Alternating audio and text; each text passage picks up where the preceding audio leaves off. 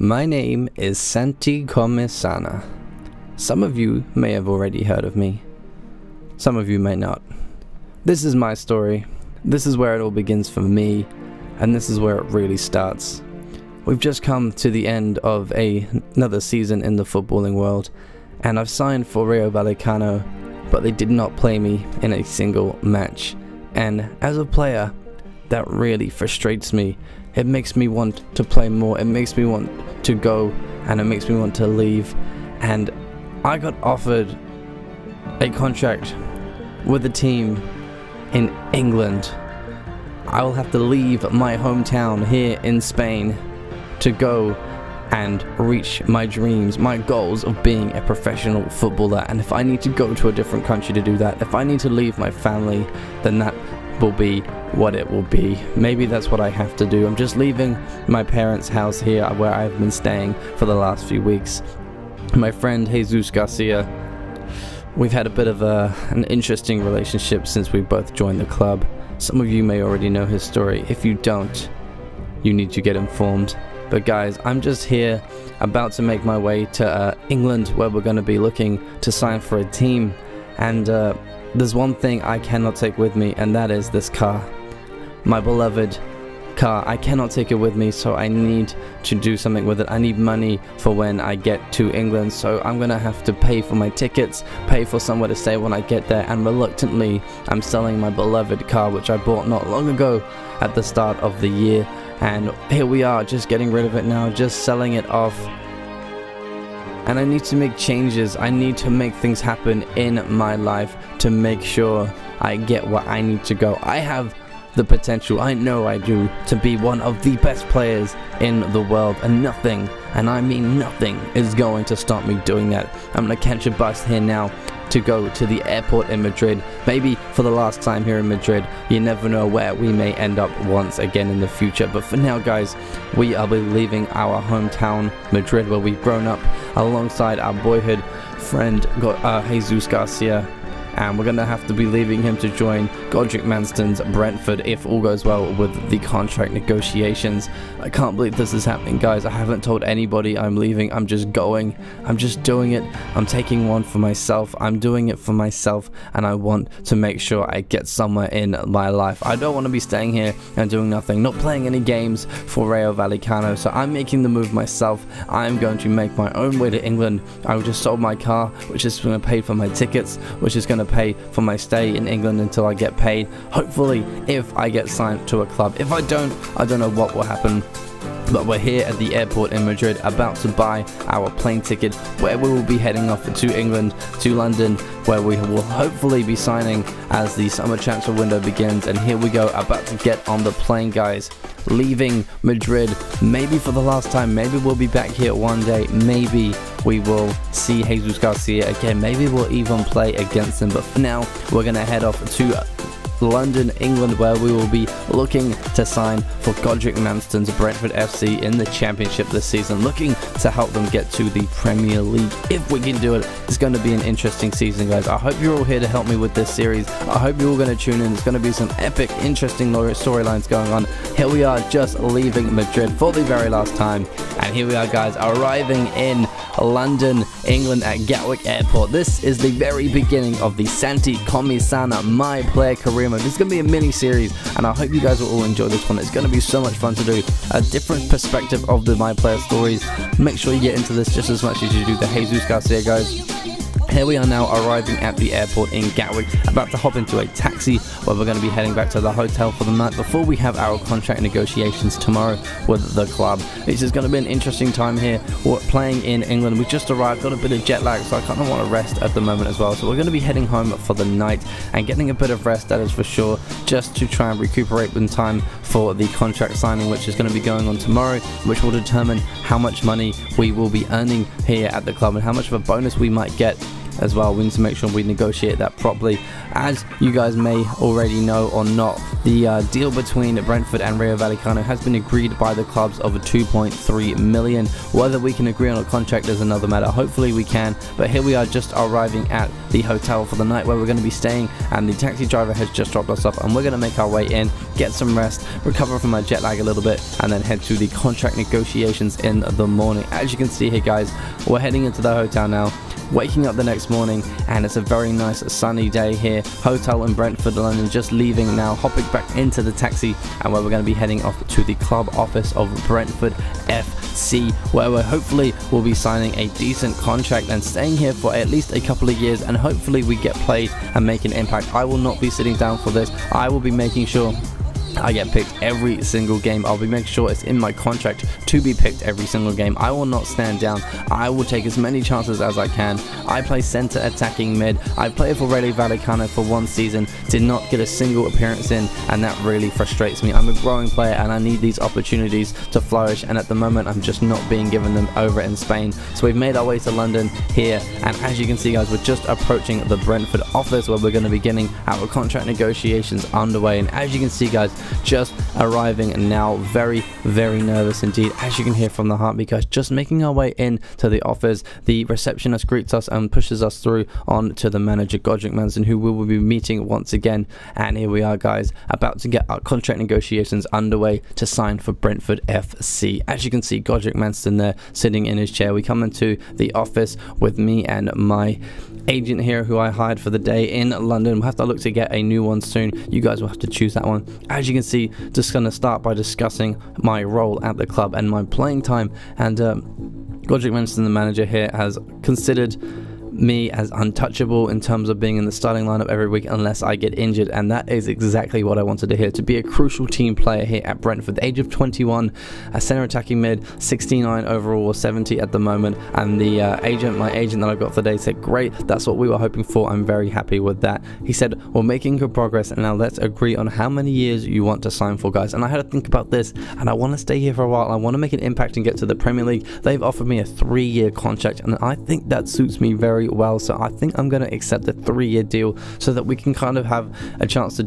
make an impact on this team, and if things don't go well, we can always end up leaving after the 3 years or even after 2 years. So yes, we said we will agree to those terms, which is really good. Crucial 3 years. We didn't want a release clause. I said to him when we walked in, I do not want a release clause on my contract just in case I do want to leave, and Godric Manson seemed happy with that. He agreed, and that is okay by me. Godric Manson seems like a very reasonable man here at the moment, so hopefully we can get some money out of him in terms of our salary. As you can see, we're about to get into it now to talk about the money. For me, this is very important. I need a lot of money to be able to get through, and at the moment he's only offering me 22 grand, which isn't too bad. I mean, I probably could go a bit lower, but they offer me only a 30,000 signing on bonus and 50,000 if I score goals, and I said I don't really want to score goals for the club, so I offered a reduced wage of 19,500, but I wanted a signing on bonus of 240,000 to really help me get settled in. And guys, they agreed with it. Godric Manson agreed with my terms. We're signing here for Brentford FC in the Championships in England for £2 million, and we've also going to be paid 19,000 a week. As you can see, guys, using that signing on bonus, we're going to be paying for the renting of this new property here in the middle of Brentford, London. As you can see, a very nice looking place. It's even got a pool and everything. Very happy, guys. I can't believe what is happening. It's like a dream come true, coming down from a very poor season with Rayo Vallecano and actually getting picked and signed for a new club here in England in the Championship. We're going to have to work really hard and work our way into the Premier League, that is for sure. But if we can do that, guys, we will be having a great time here. Maybe even get in some European football, and maybe one day head back to Spain and play against our former club. That'll be an interesting day if that ever happens. Maybe one day we'll even play against Jesus Garcia, who is now playing for Valencia, which could be very interesting. But we got to focus on what's going on at home for now. As you can see from this nice little house we've got, we're renting this one for now. If you guys like it, make sure you hit up the comments and let me know what you think of it. Guys, we're going to be skipping the entire of preseason and heading straight into the first game of the season. As you can see here, guys, waking up on game day. It is this day, the first day of the season here in the Sky Bet Championship. We've been training hard with the squad. We've been having great practices. We've been getting along well with everybody, and we've been doing really well in training, and the manager seems very happy with how things are progressing. The first game we've got this season is against Aston Villa away from home, and as you can see, guys, Comesaña to make a debut for Brentford. This could be an interesting one. That's me in the papers, in the news here, in the local Brentford paper and online on the website. We also just signed a new player, Brandon Barker, who might be making his debut today on the left wing if he gets picked for the squad. He also signed for about £3 million, I think he was. As you can see there, $3 million Brandon Barker signed for. I signed for $2.3 million, so he's a bit more pricey, him, and we've got a few other players apparently that have just joined the squad in the last few days who I'm yet to meet. So I'm going to be heading off to the game though to start this season off, guys. As you can see, arriving at Griffin Park, Judge as well, one of the midfielders. Apparently he's a bit worried about his starting places in the squad now that I have joined the team. Maybe that could be a bit of a rivalry going on. Let me know in the comments below, or do we want to get along with Judge and kind of help him out? There's also the likes of McKechran in the middle as well, who are going to be interesting to play alongside.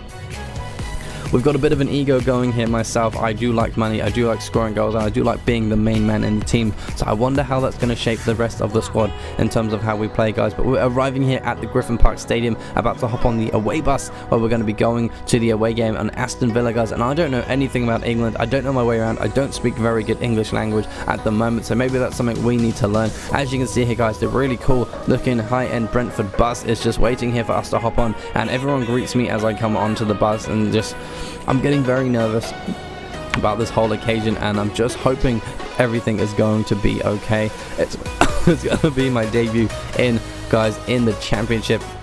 It's a pretty serious league in England. If we can win the league here, or at least get promoted, we will be heading to the Premier League. That's one of the places I've dreamed about playing all my life. It's where the best players play. It's where all the money is as well. So maybe one day we can get to that stage in our career. As you can see, guys, we're going to get this game started off against Aston Villa away from home at Villa Park.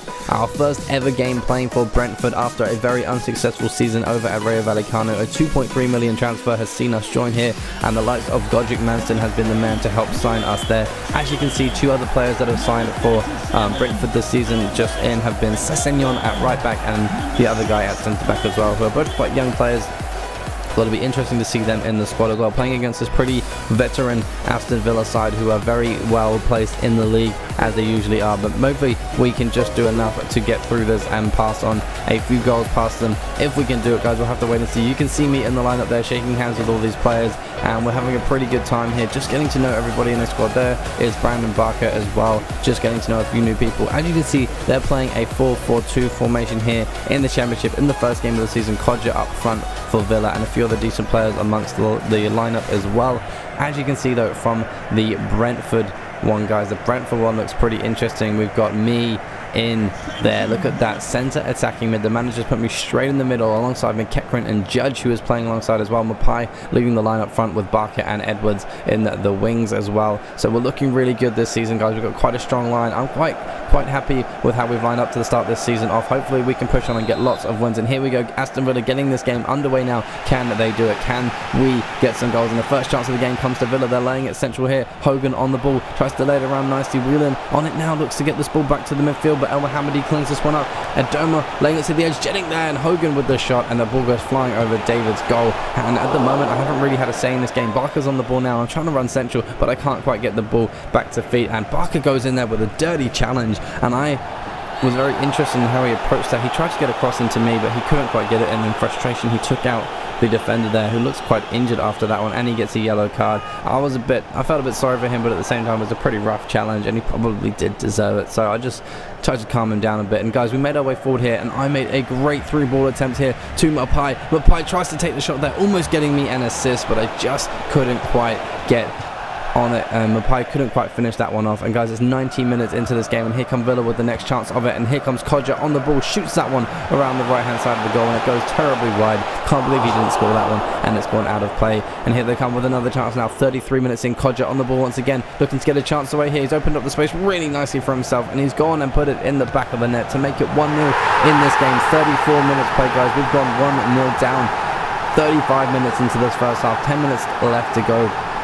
We are now 1-0 down, and very frustratingly for us, not being able to get much forward. We had a good chance where I laid it through to Mapai there earlier on in the game, and he completely completely miss the opportunity of a lifetime to go 1-0 up for us and give me an assist in my debut. But hopefully we can get something out of this. Maybe I can grab an assist in this game from a center attacking mid. I would expect to, and I feel like I'm playing really well so far in this game. We just have conceded a goal, which is a bit frustrating, but I'm sure we can come back from this. We've got a whole second half to go and 10 minutes left of this first half. Guys, here we come. I'm just passing it around, trying to get the ball flowing again, getting it underway. But guys, 38 minutes in, a chance coming forward for Jennings there, having a shot there. Can they get it in?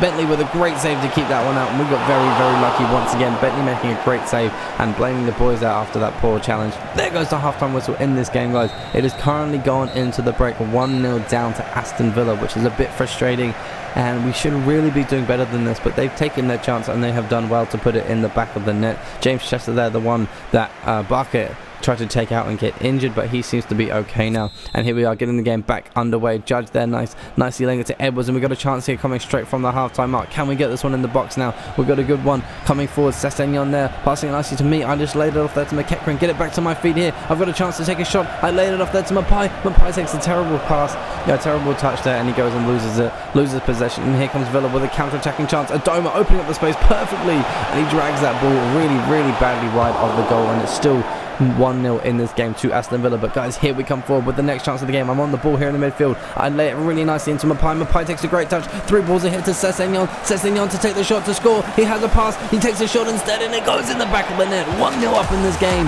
1-0, 1-1 on the scoreline. 56 minutes in. We've gone and equalised. The right back Sessegnon there with a very nice goal indeed. Tries to take the pass, doesn't work out, and he manages to clean up the shot and put that in the back of the net to make it 1-1 in this game. Him scoring on his debut. I go and give him a high five as well.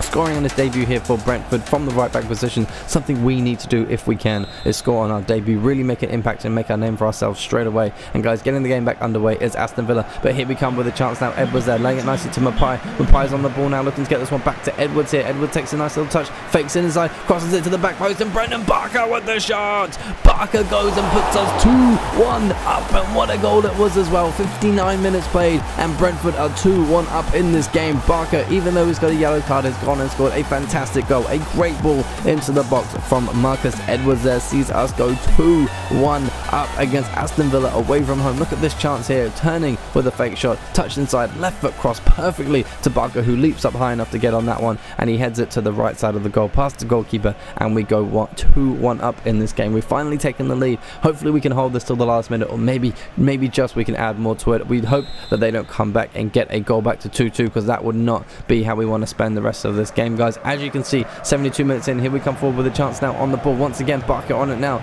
looking to get this one forward. We've got Comesaña here, myself on the ball, taking a shot there. My first shot all game, took 73 minutes to turn up on my debut, and it doesn't quite get anywhere. I just tried a quick snapshot, but it wasn't meant to be. Rico Henry now, laying it off on the edge of the box, nicely hit to me once again. Santi Comesaña, and he's just gone and put it over the bar. I can't believe I missed that one. Should have kept that one down, at least got it on target, guys. But in the 87th minute of this game, a chance comes to Santi on my debut, has a shot there, and it looks like it's going to go in the top right hand corner. Santi Comesaña goes and scores on his debut for Brentford FC, and what a goal it was to go 3-1 up in this game. In the 88th minute, we've taken the lead. We've done it, guys. We've won the game here. We've got 3 points for our new club Brentford, and we scored on our debut. Can you believe it? We've done it here.